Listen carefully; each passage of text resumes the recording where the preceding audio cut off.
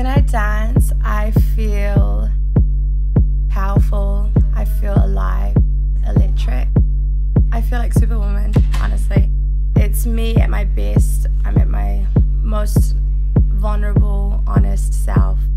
That's the beauty of dance, is there's no rules. I think that's what made me fall in love with dance, was just the ability to be able to speak through my body and not have to say anything.